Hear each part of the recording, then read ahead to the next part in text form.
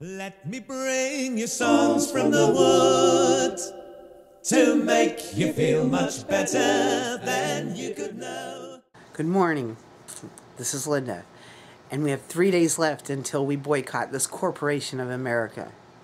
And then after that, I think we should set our goals higher and do some more things. And we should also, because I see we're going into another world war, and to the Native American, this would be World War IV. But this is about the Constitution and the Confederacy of the Iroquois, and that's where the Constitution came from. But the men, Ben Franklin, John Adams, and Thomas Jefferson, who visited with the Six Nations and the Confederacy of the Iroquois to get their ideas, and they pretty much based the whole Constitution on that, but they left out the greatest part, which would stop the wars.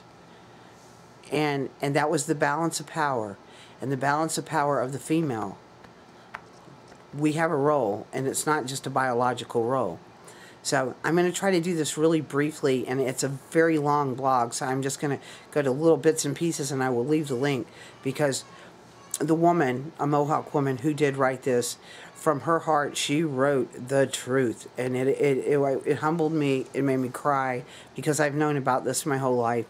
And I'm going to read some of it to you real quick, and I love you all.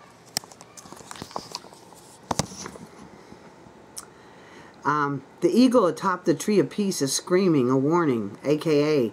the feminine fire inside. The feminine fire inside is trying to come out. And we need to reestablish that contact of getting us balanced.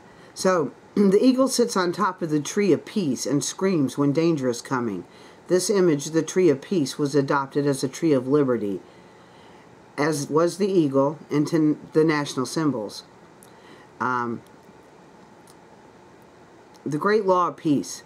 The Confederacy arose centuries ago among separate, warring communities as a way to create harmony, unity, respect among human beings. Implicit in Iroquois political philosophy is commitment to the highest principles of human liberty. Iroquois laws' recognition of individual liberty and justice surpasses any European parallel. The great law of peace includes freedom of speech, freedom of religion, and the right of women to participate in government, separation of power in the government, and checks and balances within the government are traceable to the Iroquois Constitution, ideas learned by the colonist.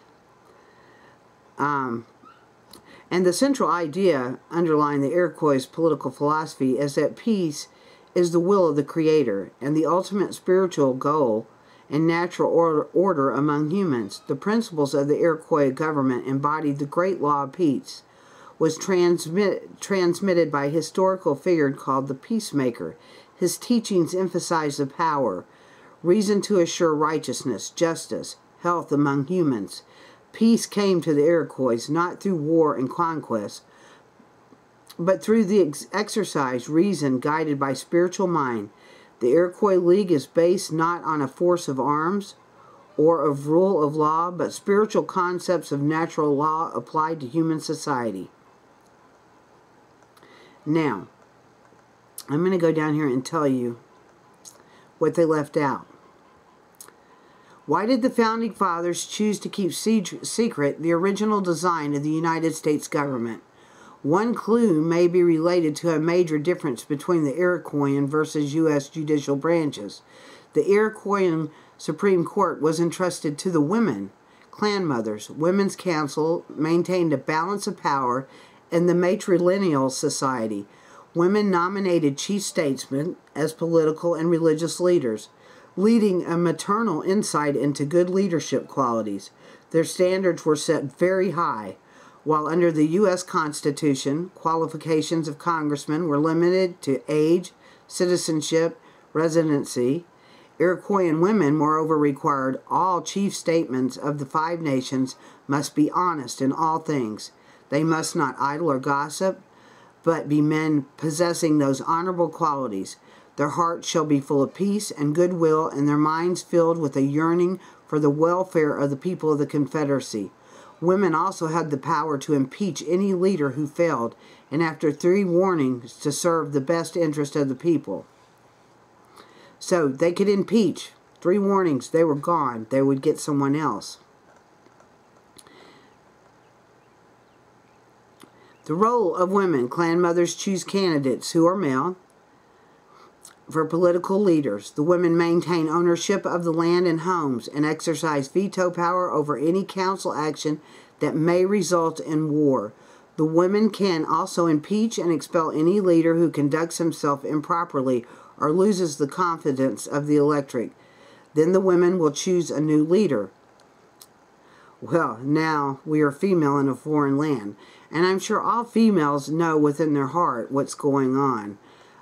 Like I said, this article is very long, and I'm just going to leave it because it is just bravo. It is one of the best articles I have ever read on how the Constitution came to be and why they left out the feminine side. The reason? We would not be a feudal state. We would not be an imperialistic feudal system. We would have been balanced. Can you imagine right now? There would be no wars with Syria. All we needed was balance. And they left that out. And that's very sad. And it is sad. From my heart, it's sad. So, after we get through with these people, and we will, they eventually will fall, as empires do. Maybe our next constitution should follow that of the Iroquois Confederacy, where there is a balance for peace, for humanity, for love, for truth, for honesty, for everyone. Peace, truth, and love. And remember, 3 days left and we boycott this stupid system. I don't even want to go into the politics of it, because actually politics means a professional liar. So when you see them up there year after year and being reelected, you know it's rigged. They're professional liars. What do you expect? Do you expect anything different than distractions? I don't. I love you all, and I'm out.